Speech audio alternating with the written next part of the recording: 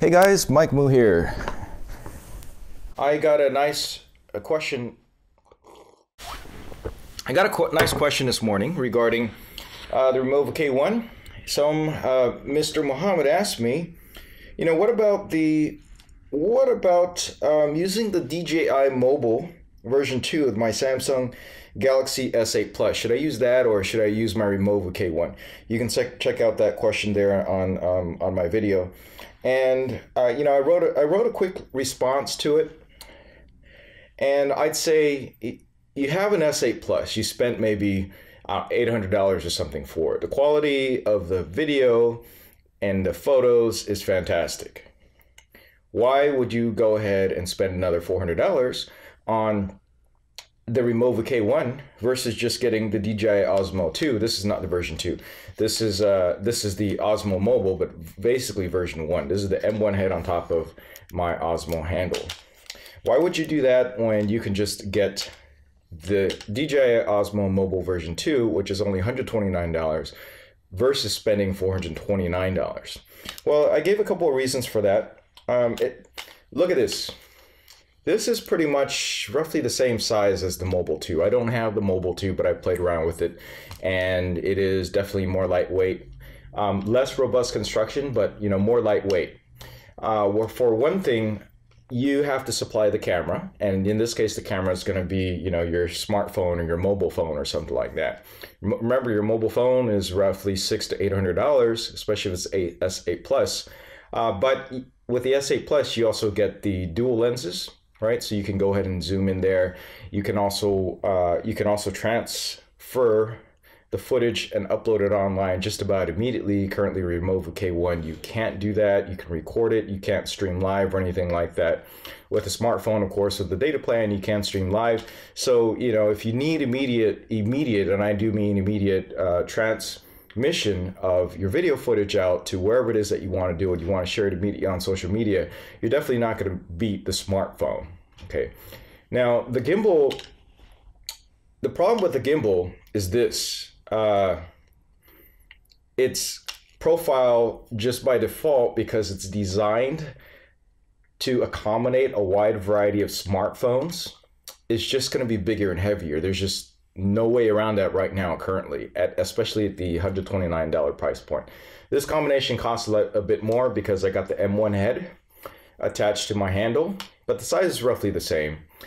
You got to have the clamp that holds the camera, right? And then the smartphone, pretty much the main size of the smartphone, right, is pretty much a screen, the CPU, sensors, and batteries and everything. The K1 integrates everything all directly into this one nice sleek little unit, which is super lightweight.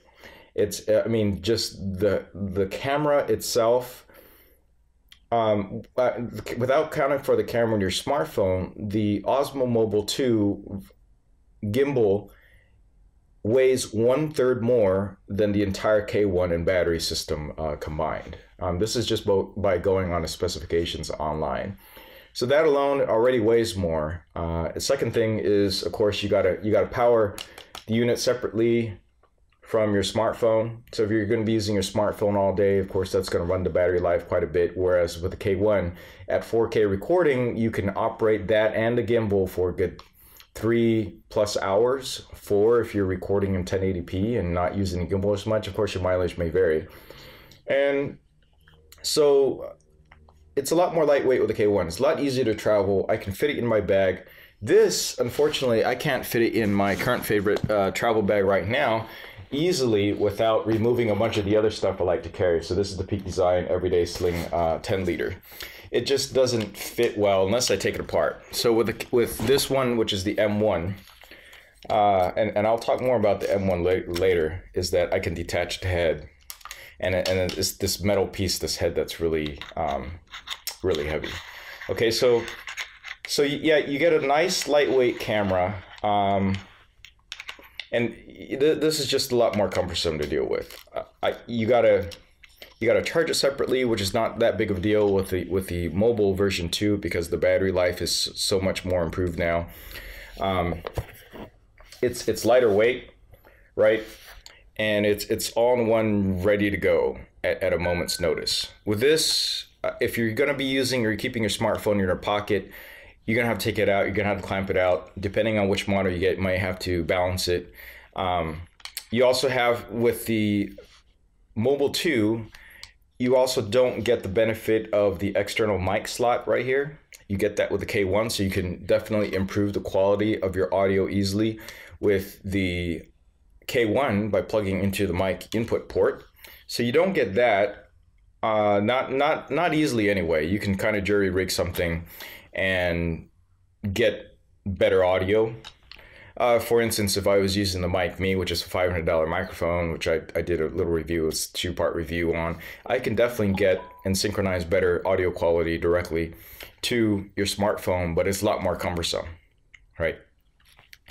Another major thing with it is that the K1 has a much wider angle than most smartphones, and that's something that may matter to you. I think the K1 is very vlog friendly because it covers that wide range. Whereas, let's just say with my iPhone 10, it has a roughly 35mm wide angle view. And in order to get something similar to the K1, I gotta go ahead and stick on this moment lens, which is great, by the way. This moment lens on top of the case, and then and then go ahead and balance that and slide that on there to get similar results. So this combination is easily let's see, $1,600 plus the Mobile 2, so $1,700. And is the quality going to be appreciably better than the K1? No, it's not. It's not.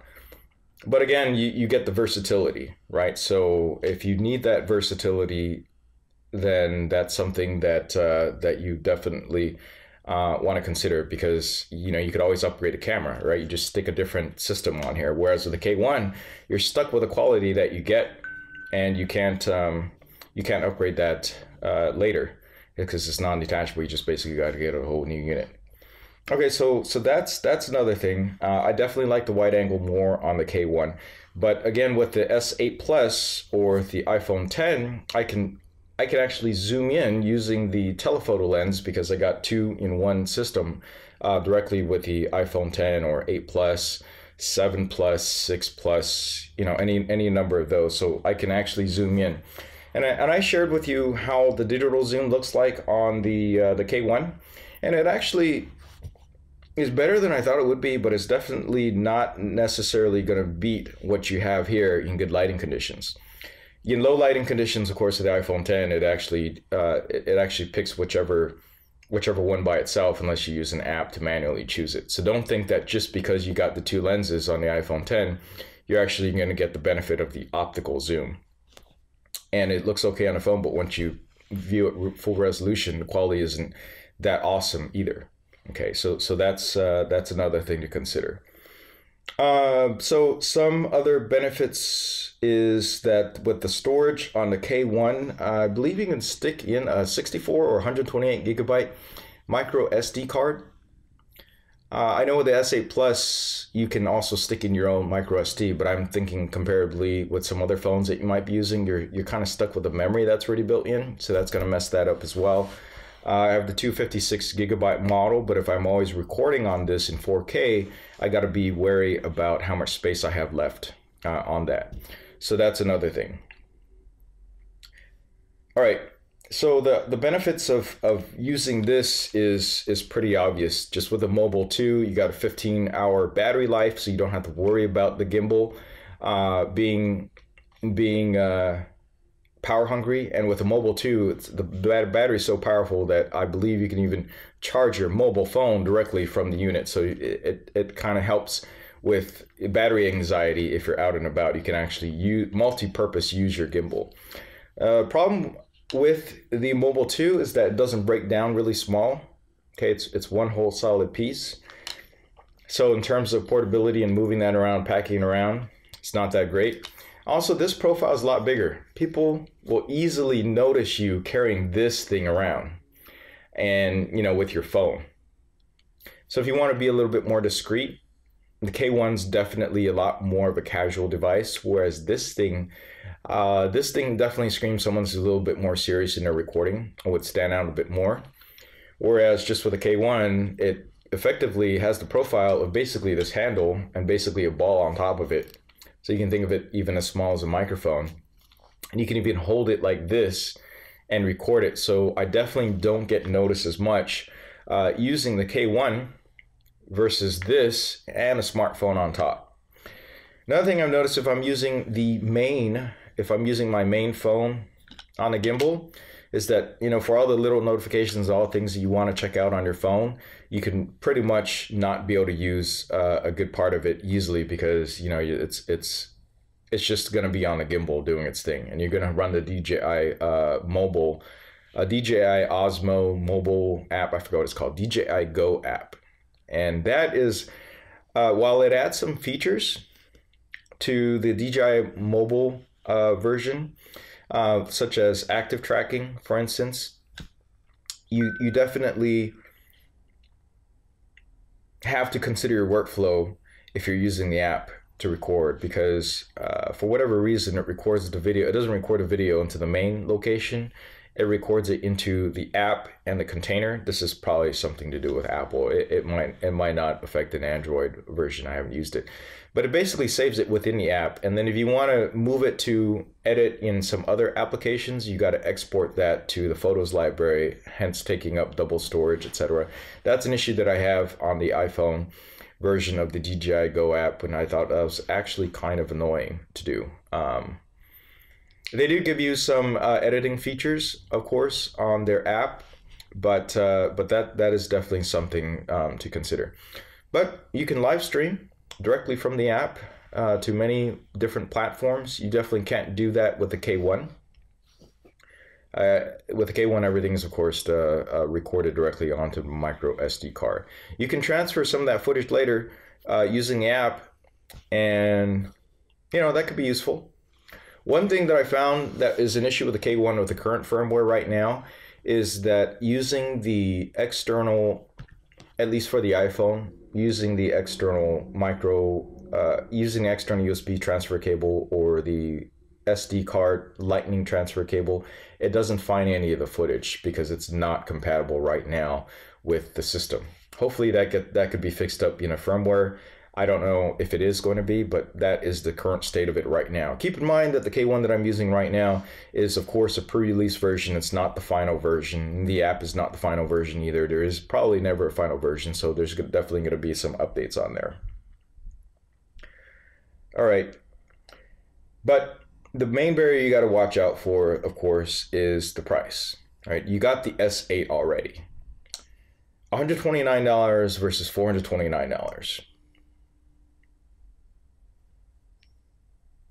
So if that is going to matter for you, then obviously I'm going to say save your money. Okay, I suppose a lot of it depends on just how much video you plan on being recording. And I mentioned in my comment reply is that, hey, if you're even considering the K1, just buy both. Just get the DJI Mobile 2, $129, and get the K1. Get them both. Figure out which one you're going to be using. I know if I'm going to be traveling with both my main phone and my K1, no question, I'm not going to use the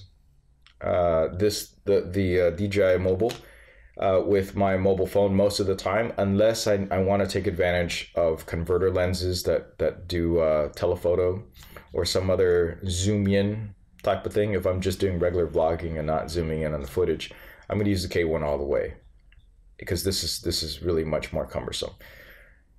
But do keep in mind that if you are getting the Mobile 2 and you are using mobile lenses, you actually have to get, counterweights in order to counter the additional weight of the lenses that you stick on there. So it becomes even more cumbersome. If I'm going to be live streaming, obviously you don't have a choice. You're going to use your phone and a Mobile 2. If you want to post immediately without bringing, if you're not traveling with a laptop, if you want to post immediately, you can technically do it. You want to get something else like the Narbox, which is a $300 device, let you transfer on the go, or maybe you need to figure out a way to hack it to transfer the footage easily from the K1, let's say, to my mobile phone to do some real on video editing. So honestly, I'd say get both. $129 really isn't that much. And if you're thinking about the Osmo Mobile 2, you can look at the Zhiyun crane as well. This is only $89, so 50% less. And it's on sale all the time. I forgot what the retail price is. Retail price is probably around $100, $120, but it's constantly on sale, and this will work just fine with your Samsung Galaxy S8 or S8 Plus, and will give you the stabilization. I don't think the features are as advanced, but is only $80-some. So I'd say get the K1 and then get this in addition to it.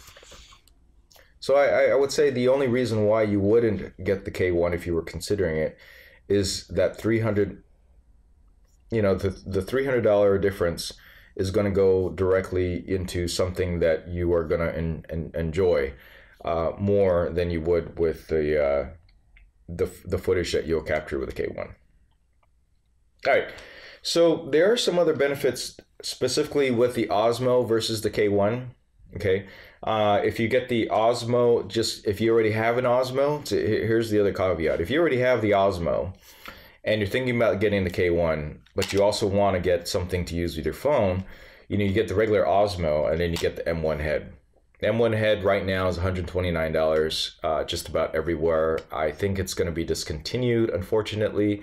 So, you're spending the same $129, but with the M1 you get a lot more versatility because you can change the heads, right? This is interchangeable. The current system has the counterweight for the moment thing, so I could use the moment lenses with the counterweight directly on here.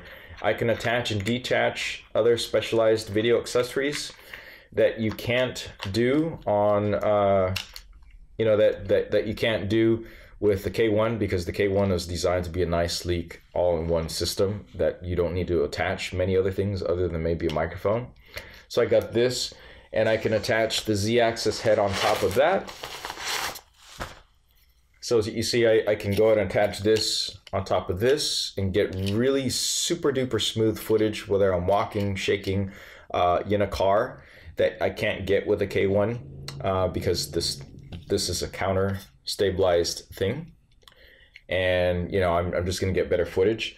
I can use a remote access cable system, and there's more versatile attachment systems on here, but I can take the head off. I can actually take off the Mobile 2, the M1 head, and remotely control this so the whole handle doesn't have to be out there.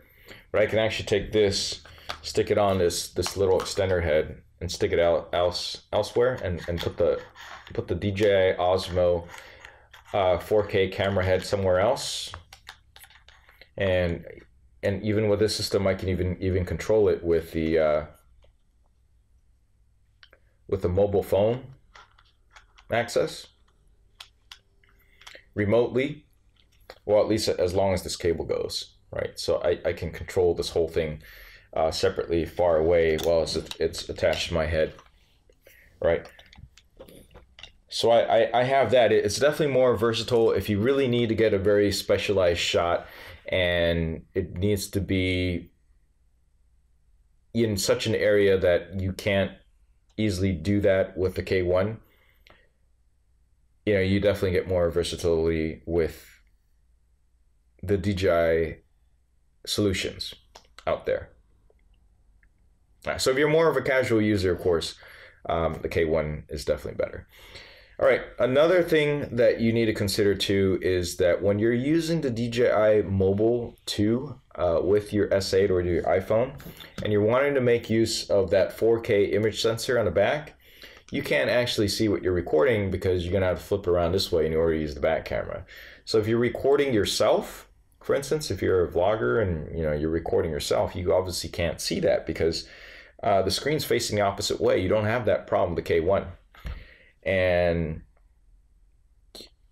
I would say that that is a huge deciding factor for you, and one of the main reasons why the K1 definitely stands out amongst everything else, because you have that screen, and it's so useful to be able to see that.